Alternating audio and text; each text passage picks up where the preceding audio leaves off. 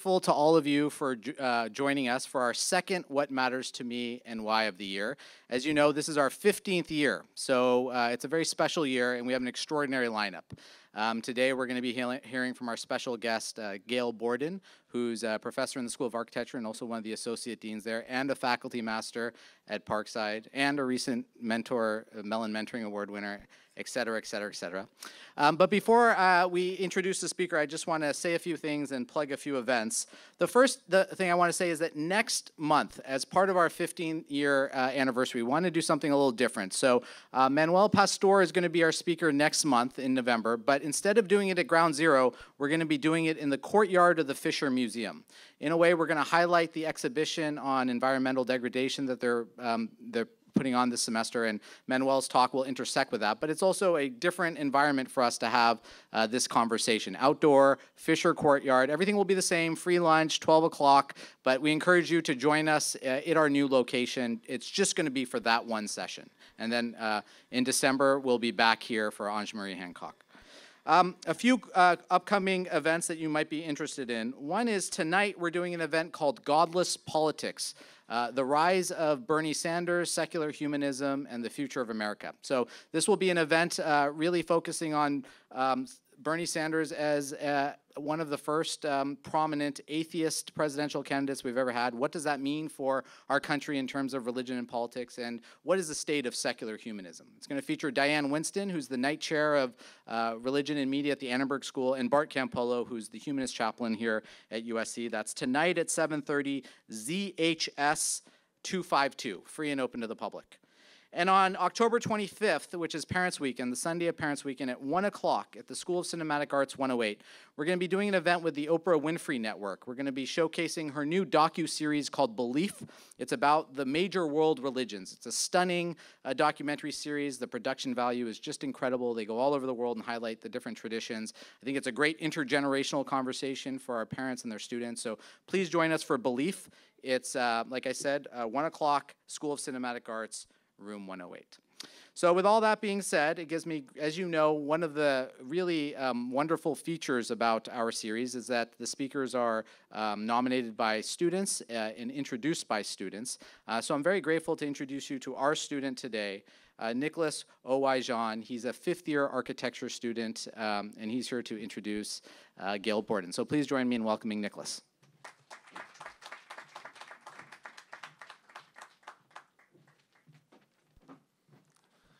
Hello, everyone. I just wanted to say thanks for giving me this opportunity to be able to introduce Gail.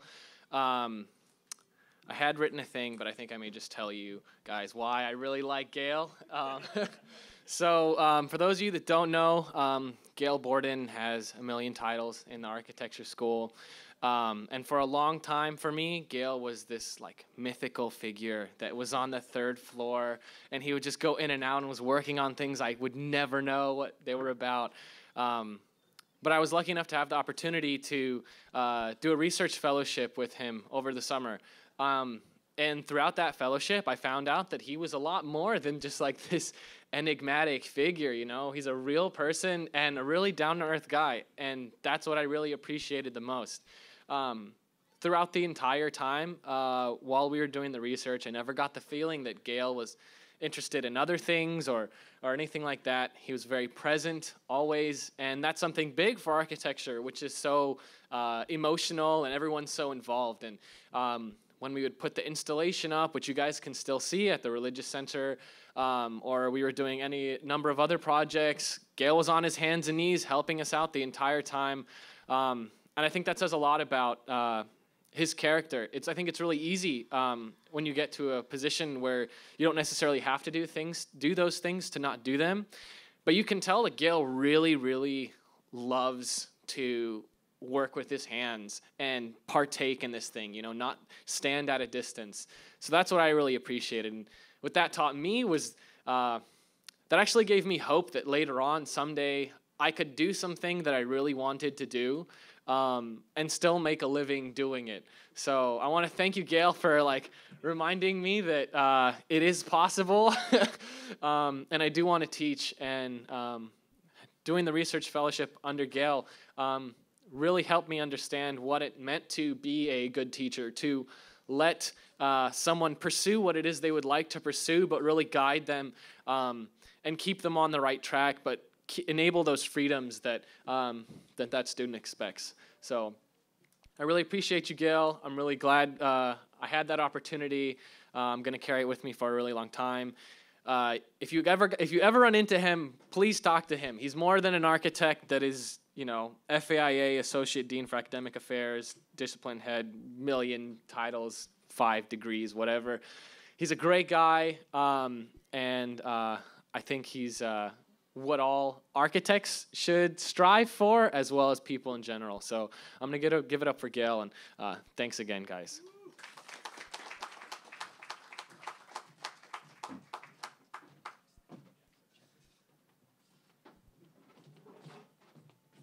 Great. Well, thank you so much, Nick. That's such a generous introduction, and probably not fully deserved by any means. But thanks again for coming out, and I wanted to thank Varun for including me in this series. It's a really amazing that What Matters to Me and Why is in its 15th year. So it's a spectacular opportunity to kind of survey the entire faculty and administration here at USC and listen to different conversations about what people do and what really drives them, I think, in their individual disciplines, but towards a kind of larger intellectual agenda.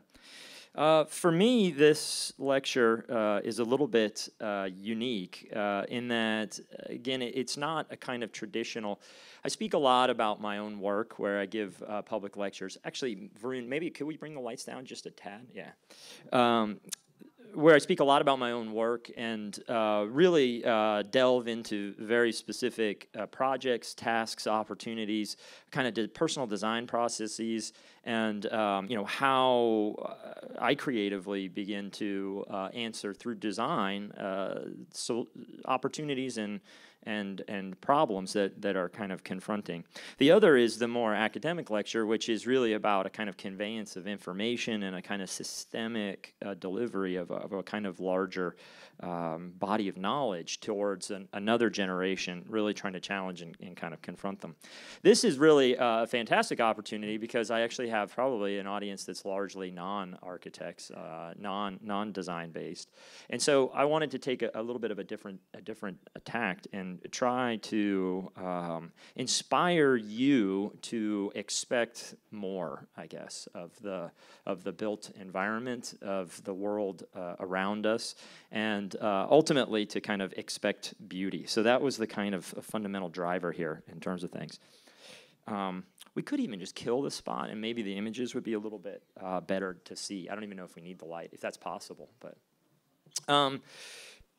So I like to start with this image. This image to me is always a kind of evocative one because it starts with something that is intensely primal, this kind of animalistic urge, which I think exists in the core of every kind of living being or natural system. But then it also instigates a very specific moment, a kind of distortion of form based on kind of fluid dynamics, a kind of evocative condition where you understand a very specific object or system, but it's taken out of its kind of regular context. And ultimately it produces a kind of event that even through the stillness of the image somehow instigates consideration of these larger processes and sensibilities. So as a kind of point of departure, it really, I think, begins to seed a kind of conversation. So architecture, like what is architecture? And I think that's something that is ultimately, architecture has a great kind of ambiguity about where its boundaries lie. We actually, as an umbrella, have a lot of different disciplinary silos underneath ourselves. But for me, I've always really thought of architecture as everything. And I don't mean that in a territorial sensibility, but rather the idea that architects have a kind of heroic opportunity and responsibility to synthesize everything in the world, from our history to our to matter, to economics, to life safety, to energy and sustainability, to social infrastructures, to aspirational goals for what society should be about, that there's a desire to bring to it a sensibility, a kind of clarity, and an intention.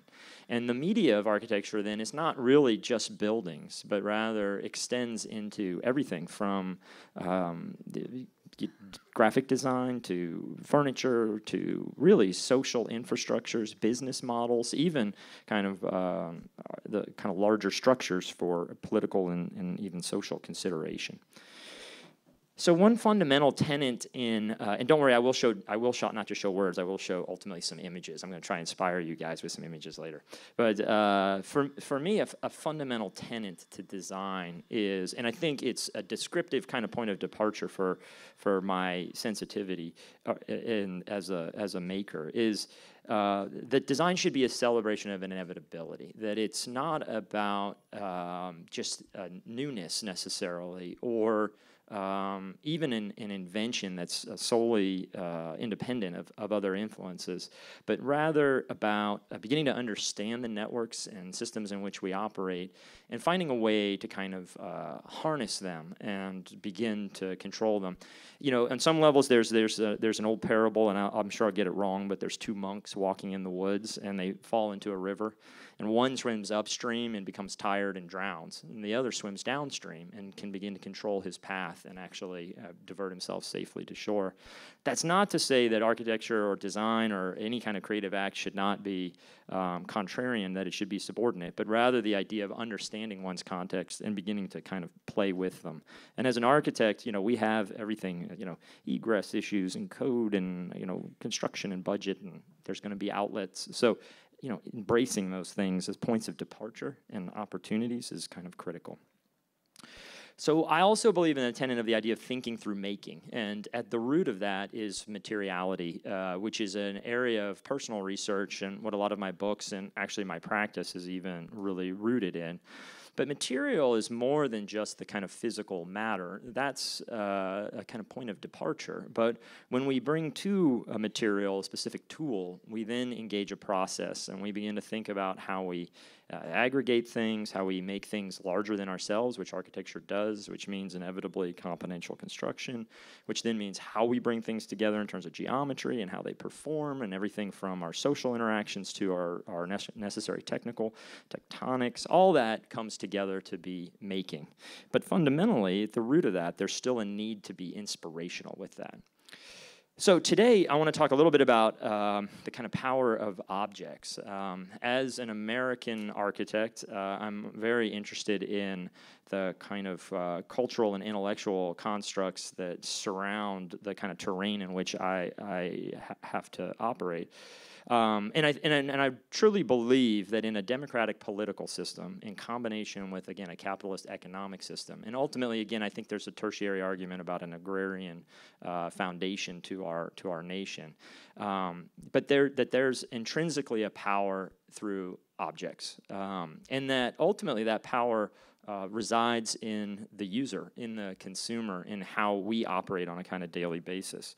And so if there's a power in objects, and that in fact we are able to be defined by and define the world by the objects we consume, there then should be a kind of consciousness about how to evaluate them. And even everyday decisions about where a piece of clothing is made, or how a coffee bean is delivered, or how we build a skyscraper. There's intrinsic in those larger systemic influences that we have the opportunity to insert ourselves into.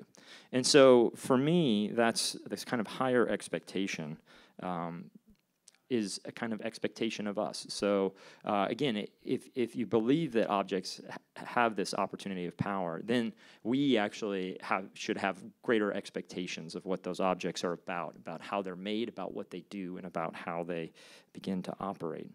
So again, this comes back to this idea of expecting beauty. I think architecture is something that all of us engage, whether we consciously consider it. It's something that you move through on a daily basis. It's the built environment. It's everything. It's the clothes you wear. It's really a way of seeing the world. And so when I say that, when I say expect beauty, I don't mean that necessarily in a superficial way. It gets into the history of aesthetics, which is a whole other lecture series. And really, people would argue perhaps the sort of fundamental calling of art and what our elements are, but rather that beauty to me is and the old adage says, in the eye of the beholder. And I think beauty varies from individual to individual, and I think that goes to this idea of identity and hierarchy in our own decision making about what's important to us and why those things are important. So for me, I wanted to move through what I thought were sort of 4 different typologies of beauty and talk a little bit about what each of those can offer. So I'll start with the first, which is maybe on some levels the most superficial, but at the other level the most kind of emotive. But the idea of the beauty of delight, the idea that objects should make us smile, they should bring happiness, they should give a kind of enlightenment. This is, and I apologize, the logos, actually, can we still just kill the lights so we could see the slides maybe?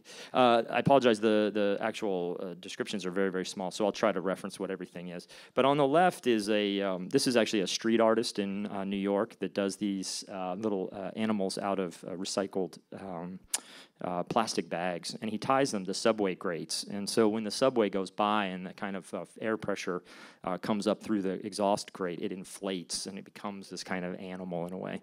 And so it's just this way of opportunity. So this guy's walking home from the grocery store and sort of petting this imaginary air bear. On the right is actually from a pretty influential show at the Museum of Modern Art, which had a variety of different process-based tools. And this was actually a kind of machine which harnesses, you can kind of see that little rectangle, a spray paint can, and it begins to map as people move through the gallery. It moves and actually charts a kind of line across the space. And so it becomes a kind of drawing machine. This is a chair by the Campagna brothers, which again is the idea of, it's based in material, it's based in commodity, it's based on objects, but it's this idea of an assemblage of a variety of kind of everyday objects into another everyday object, but something that kind of makes you sort of smile. And if you don't like pandas, they did alligators or dolphins and sharks, or all animals in one, but that kind of amusement about what things can potentially be. This is a photographer that actually looked at vernacular housing types in the South, the historic South, the kind of dog trots and shotgun, and a variety of other different salt box and these sort of very common architectural types that were photographed. And as an art forum, you often do a kind of advertisement for your show. He took a very different approach. As opposed to showing a photograph, he actually created this little kind of pop-up. So when you open the page of the magazine, a kind of the architecture kind of appeared and sort of became emblematic of what you were going to see in a way as a term of amusement. Others are, ideas of erosion here. So this is a sink, right? But that it uses very complicated milling processes and a variety of things. But it talks about how, erosion happens over time and references, obviously, kind of natural processes. Some are more, sort of humorous in terms of things, right? Understanding just the typology of a bag. And so here's a kind of exercise equipment company.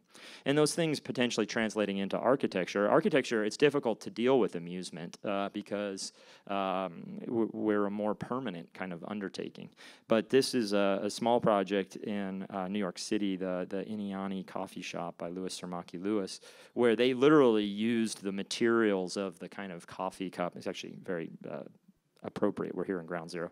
But they used the materials of the coffee cup, the corrugated cardboard, the insulating band, the plastic of the actual caps that were in the original kind of sheet cuts, and they became the kind of wrapper. So they used this kind of layering of the cardboard as a kind of acoustical barrier. They actually hung sheets of the caps as a kind of veil. And so an idea about referencing through the sort of context of which you're there to get coffee, but you're kind of inside of the coffee in a new way. The second is, as a classification, and there's overlaps in all of these, and I think many of them could slide between, is the idea of performative beauty.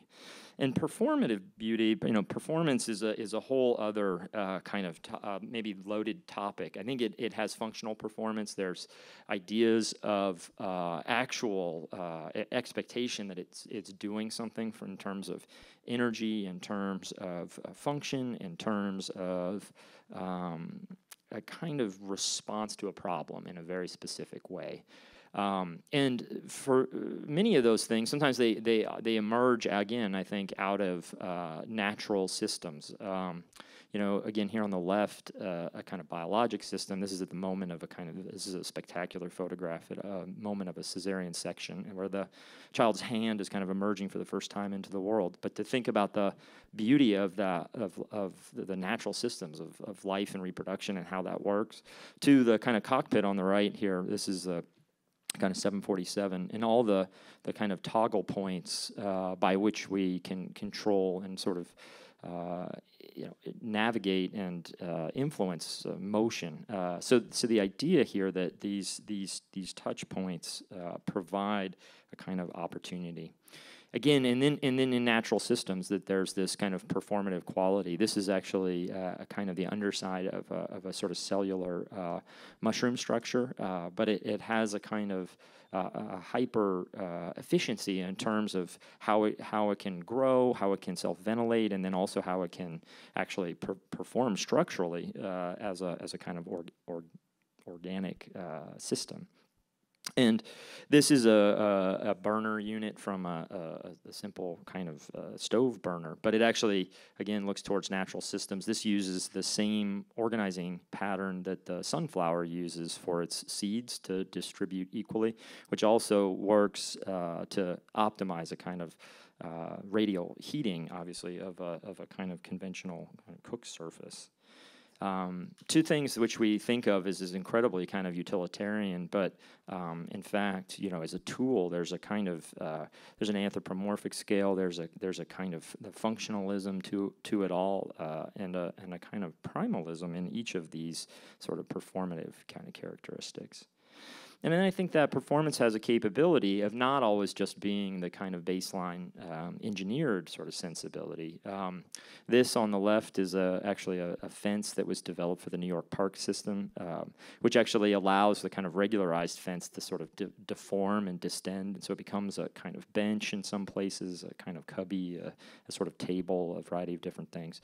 Or even on the right, this is a doorknob designed by Zaha Hadid, which takes a very simple kind of plane, but then it deforms where your thumb and forefingers kind of hit. And so it kind of ergonometrically begins to respond to a very ritualistic action, but somehow instills in it a kind of beauty. Or here, again, another kind of a moment of contact in architecture, a handle for a massive kind of concrete door, or the roof of Renzo Piano's addition to the High Museum of Art in Atlanta, which uses a kind of metal panel system that folds up the surface and then curls around this roof of individual ocular skylights that create an incredibly beautiful but evenly lit upper gallery to that space. And then there's these moments of kind of hybridity, again, these sort of functionalist moments where, and again, like this is like kind of wearable technology, where literally, the keyboard appears when you sit down, kind of a thing. But there's an idea of a kind of smartness being built into things. Or even the performance of how we begin to engage with things. This is an annual report, which, if you invest in a kind of publicly held company, they send annual reports. This was for a cooking company in Central Europe, and they sent this report out, which was quite beautiful. It was this larger book, which you can see on the right, and in it had this smaller book. And with that, it was this blank book, but it had these instructions. And so you wrapped that book, and then you baked that book for a duration. And after you baked it, the words appeared on the page because it was a thermally activated ink. So there was this idea of literally transposing, as a cooking company, somehow the idea that you had to like bake your own annual report was a kind of really rich idea, but one that engaged you in the kind of systemic processes. And then there's myriad high-tech and low-tech examples of performative architecture. This is one I particularly like, the Marika Alderton House by Glenn Murcutt, which is built in a very rural location of Australia. By Glenn Murcutt, who's a spectacular Pritzker Prize-winning architect, but one that really embraces kind of fully its sort of tectonic logic. It had to be, componential construction so that it could be carried onto the site. It had to be lightweight, but it also had to perform with kind of tremendous efficiency. It's clearly kind of off-grid. It needed to deal with ventilation and very harsh rainy seasons and a variety of different open and closed kind of configurations. And so the idea that a building could become a kind of machine for living that's hyper-tuned to a sensibility of place and use is, again, that kind of quality of performative beauty. And then recently, I don't know, the PS1 does an annual installation in its the courtyard at the former public school turned into a kind of contemporary art space. They always do a competition and commission an architect to do an installation. And this is by David Benjamin of The Living, which uses these it was really about a net zero kind of use of material, because these temporary pavilions go up for the summer and then they get taken down. And so he wanted to pursue something that was literally kind of made of waste and then returned back to its process, not leaving anything. So these were a series of kind of composted bricks that through a kind of a biological process, kind of self-cured. They didn't fire in the traditional way of like a tunnel kiln does, but rather used the metabolic processes of decay, essentially the same idea of heat that discharges during the composting process was used to actually fire these bricks. But they still remained completely organic and thus could be kind of reground up at the end. And so the molds, those reflective bricks at the top, were actually what caused the kind of incubation of the heat, and then they created this gravitationally stacked shape, which was kind of this massive tower that worked as a kind of cooling tower. So then the third type is the idea of expressive, or what I would call kind of process beauty, which is, again, I think something that's rooted in modernity, here maybe typified through Jackson Pollock's work, which was not just as much about, or was not as only about the kind of final product, but rather the actual embedding of the action of the painter's movement into the surface itself.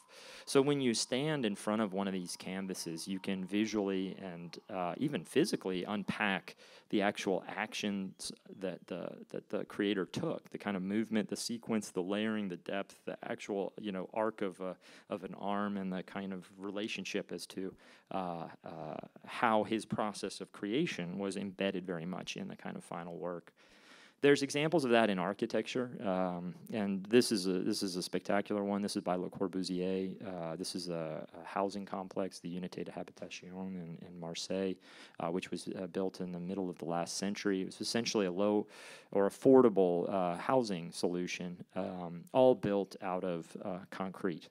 And he, as an architect, took on the plasticity of that material, but also understood the relationship that the material has to its formwork and the ability to actually control how you cast something to actually leave an impression in the final surface of the kind of qualities of the actual making. And so, knowing he had a very poorly skilled workforce, he took on the opportunities to actually engage those kinds of misalignments and imperfections to produce a series of kind of patterning effects that work really beautifully through, again, serial use of the same formwork, but then there's misregistration, which creates this beautiful kind of pillowing and kind of quality of texture and a kind of organicism and even human scale that otherwise wouldn't have existed if this had been truly kind of monolithic and singular in its surface. To more contemporary architects that are dealing with ideas of material as an opportunity for a kind of responsive or a touchstone part of a design process. This on the left is actually for Ricola. It's a storage facility which uses this kind of shingled system, which actually has open ventilation at the bottom, which allows for natural air movement through it, and a kind of very evocative kind of performative quality, but through a very simple sort of well-considered wall system.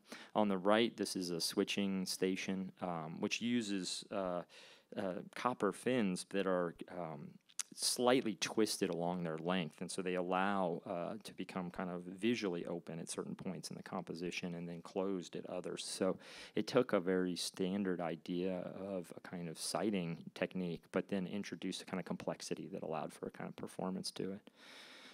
Or it's Stephen Hull's addition to the Kansas City Art Museum, the kind of iconic neoclassical building, where he added a series of pavilions that kind of cascade along the side of the formal lawn, but then are clad in this kind of evocative channel glass that at night become these spectacular kind of lanterns of light and space.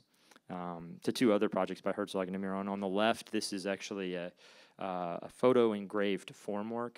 If you etch a metal formwork, you can through a variety of processes, either milled or acid etch, you can actually impregnate in the surface of the concrete through the way that the concrete cures. It creates a slightly different water to cement ratio, but it impregnates an image. And so they were able to.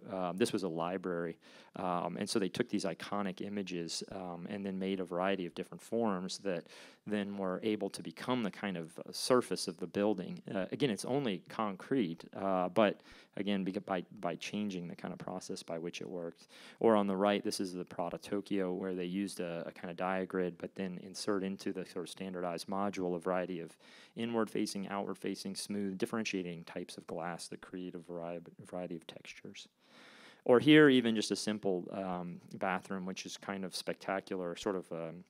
This is by Kingo Kuma, and it's an all wood sort of ritualistic space for bathing, a kind of everyday activity, a material that's organic, a wood obviously, but something that wants to. It has a love-hate relationship with water, and so here thinking through how it could begin to perform as a vessel, as a lattice, as a kind of solid monolith, as a planar material, as a segmental and incrementally porous material, but to create this kind of beautiful and sort of tactile environment. And then material beauty, again, to come back to something that is very near and dear to me. I'll do a kind of shameless plug. So I write about materials, and so these are 4 of my recent books in the last, I guess, 5 or 6 years. But they really look at the kind of the genealogy of materiality in terms of what it means in the creative process and how it has an intrinsic kind of quality towards how we make. And so this is a slide that I often use, but it shows 3 seemingly kind of similar looking objects in that they maybe share a kind of commonality of color. They're varied in scale and obviously massively different in kind of materiality and the processes that generate them. On the far left, a kind of metal piece, which takes a kind of tremendous amount of energy and force and complexity to shape planar material into something that figuration. The middle obviously is a balloon, so there's a tremendous network of guy wires inside of that are trying to hold it in place to fight against the natural kind of form in equal pressure on surface. And then on the right, a very small kind of figurine, which is made through injected molded rotational formwork that is again has a different kind of sensibility and plasticity. So there's a kind of process to each of these and a kind of quality that emerges out of what they're made out of and determines very much how they are formed.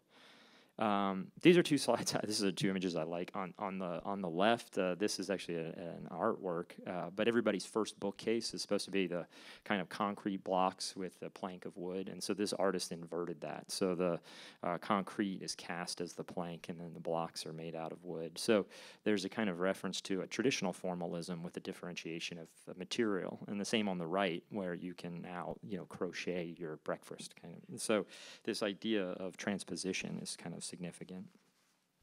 When we talk about material, it's also where it all comes from. And so most materials that we think of, even if we don't have them, if they're very man-made and produced in their final state, they still originate in a very natural world in which we're still sort of gathering from, which is a kind of incredibly sort of primitive way to think of it. But these are two images of a quarry in northern Italy, and it creates this kind of spectacular and heroic scale when you realize that these are the kind of earth movers, those small machines, but they've produced this kind of spectacular kind of condition by which they're sort of cutting and quarrying the marble. This is a project which I think is at the root of kind of modernism's relationship with materiality. This is by Lou Kahn. This is the Exeter Library in Exeter, New Hampshire. And here, this is, some of you may have heard, he had a very famous quote where he asked the brick what he wanted it to be, and the brick told him, allegedly, this is what it wanted to be. I don't know. Maybe the brick wants to be a pile of bricks, but what he did was think about how the material in which you make something out of, again, expresses itself into the object that makes it. So there's a lot of sophisticated readings to it, but from the very fundamentals of things, he never dimensioned this building. And as architects, we often draw dimensions in feet and inches of what things should be, and we tell everybody what sizes. In this, he dimensioned it in terms of numbers of bricks. And so it was literally a column should be 8 bricks long by 2 bricks wide. He used a coursing to actually make this truly load-bearing. Maybe everybody knows it already, or I hate to break it to you, but there's not a load-bearing masonry building on the USC campus, even though we have a lot of masonry buildings, which means they're not actually structural brick. In this, each of the kind of columns that are created, they taper by 1 brick at each floor level, and so he makes up for that in the jack arch, which is actually a transitional arch above each window. So there's a lot of sophistication in something that's seemingly very sort of left over. And then you'll see even on the surface, there's this kind of shadowy texture. He mixed into it what are called clinker bricks, which are during the firing process, they stack the raw pressed or extruded bricks, and some get too close to the heat source, and so they deform and actually usually are thrown away. Now it still happens, but they're plucked out of the process. Here he wanted them for a kind of organic texture and a kind of quality. And then on the inside, it switches to this. That's the outer brick veil and an inner kind of concrete veil. But a kind of beautifully integrated sort of sensibility of structure to skin. Everything you touch in this building is wood. The brick is used as the natural fireplaces. I'll tell you, to integrate a kind of mechanical system and lighting system this way is almost impossible. So there's a and ventilation at the bottom. So there's things that are kind of spectacular from an architectural standpoint. But they spatially really just create a kind of evocative and effective quality. This is Peter Zumthor, a kind of contemporary practitioner in Switzerland. He won the Pritzker Prize a few years ago. But he builds in relatively remote but in relatively small projects that are truly spectacular in their consideration and sensibility. This is a St. Benedict's chapel, a very small hillside community chapel that really takes on wood as a kind of indigenous material and then is used in myriad ways as kind of stick structure, as shingle surface, as a variety of kind of components and relationships, understanding the kind of relationship to the ground and to water and to patina, but always towards a kind of effectual quality in terms of what the material can be and wants to be, and how this sort of scale can create a kind of field, and that field can create an effect. And then he also did these thermal baths on the right, and these were the next series are kind of a series of kind of juxtapositions of an artist on the left with a kind of architect on the right, trying to make again this sort of larger argument that it's a synthetic kind of undertaking. So James Turrell, an artist that works directly with light to create objects. That are environments, that are kind of phenomenologically experienced, but architects that are operating in a very sort of similar sensibility, that are making spaces that are functional and pragmatic, but that are truly kind of spectacular in terms of their experiential and aspirational qualities about how, again, the objects around us can enlighten us and liberate us. And then Richard Serra, who does these amazing kind of torqued Corten. And then the last category is what I would call kind of the beauty of other. Sometimes that's otherworldly, but something that is evocative and inspirational. This is a photographer named Thomas Demand who does these beautiful photographs. He makes these vignettes all out of folded paper, and then he photographs them, and then he destroys the model itself. And so in every one of the photos, they look like these ubiquitous things. They deal with contemporary society, obviously, issues surrounding security at the airports in a post 9/11 era. But if you zoom in on at some point, the level of detail breaks down, and you can't go deeper. So like the phone doesn't have any buttons, right? Because it just simply reaches a level of scale. So it's this kind of spectacular sensibility. And so here's a kind of this is the Unabomber's house on the right, or this is a kind of testing facility for bombing pilots. But the idea of producing out of this single material and then photographing these moments, this kind of ritualistic thing. This is by Olafur Eliasson. This was actually his childhood home that he cut the section out of a book. He kind of die cut it. So it creates, as you turn the pages, you move through the kind of thickness of his house. And so there's this kind of nostalgia about a kind of capturing of space that creates a kind of otherworldliness. Or there's Michael Heiser's Double Negative in the Nevada desert. I take students every summer on a 2-week tour from here to West Texas that look at land art and architecture in the Southwest as a kind of touchstone, and we visit this and many other monumental spiral jetty to Chinati. We visit these kind of iconic and heroic sites that, again, are about making things in the landscape that are of a very specific place. To patterns, both natural and man-made, that again have a kind of complexity and a sort of destabilization from that which we might be aware of and constantly know. And again, I think there's a larger argument. I mean, here's a Van Gogh on the left and then Pollock on the right about mark making and the idea of creating an otherworldliness, even if it is still referential to the natural landscape. The brilliance of Van Gogh is the detachment, the understanding of the mark and a primalism of the way in which it's made that still evokes a sensibility of the origin, but then detaches it in its own kind of complexity. To a kind of Donald Judd, a kind of personal sort of influence, the kind of father of minimalism, even though he hated the term, but it generated a return to an essentialism of both material and an insertion of the body into and ultimately the viewer as a person experiencing within the composition, and thus being forced to engage with their own sensibilities, the way in which we view an object.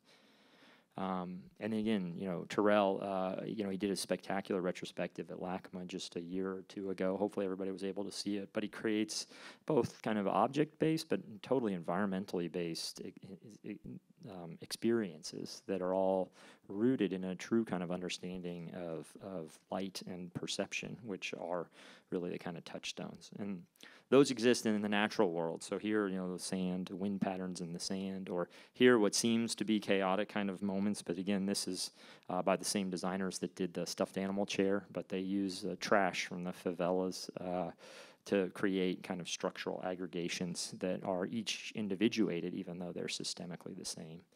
But a kind of beauty and a sensibility of pattern that emerges out of the everyday, from the kind of construction fence on the left to the kind of Verneuil construction on the right.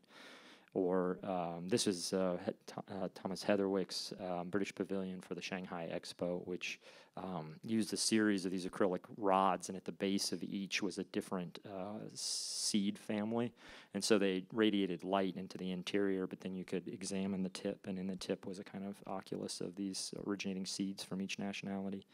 But the idea of light and the idea of experience, of space, and the kind of quality and scale, these are things that we should expect in everyday, I think, experiences. And though I'm sharing kind of heroic moments, some like for Eliason that are more weather-based or environmental-based, should I think be more kind of everyday-based expectations of how we experience the world.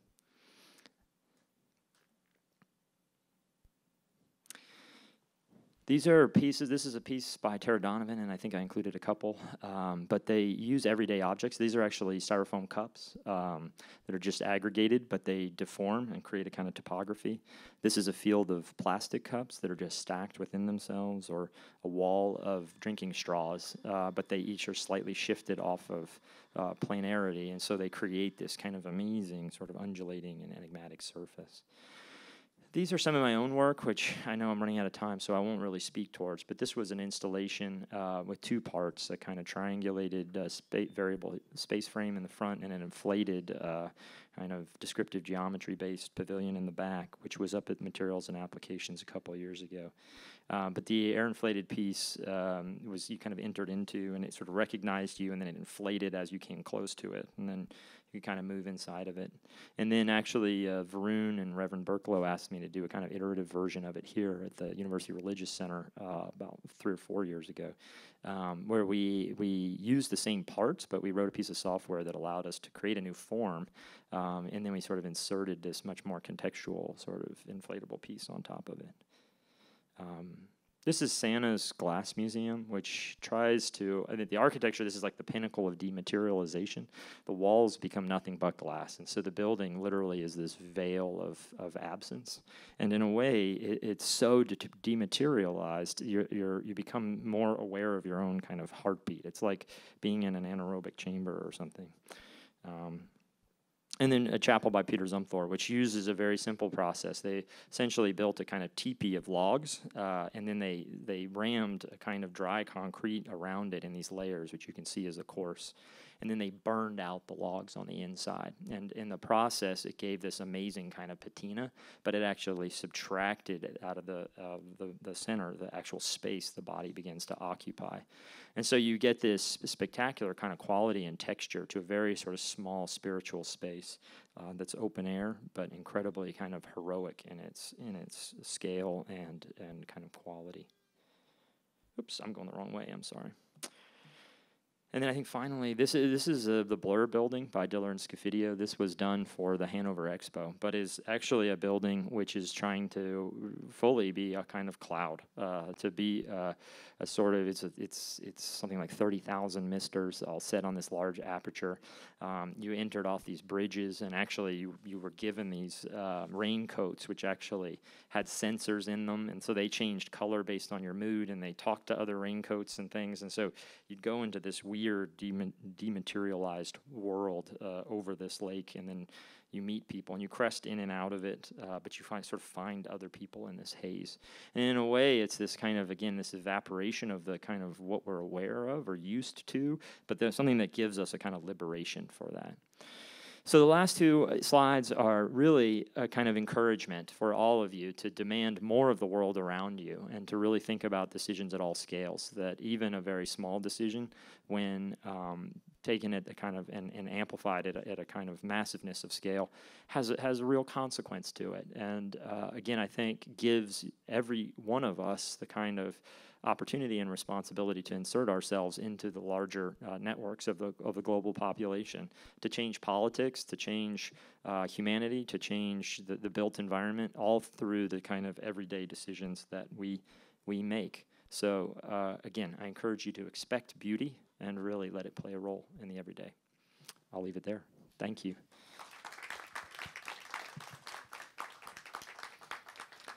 So I don't know if there exist any, but Varun said if there are questions, I'm happy to field them, though I know we're almost out of time. So we are almost out of time, but let's have one question. I'm sure Gail will stick around to speak with anyone else who has any questions. So if you have a question, I ask that you come up to the microphone and ask it.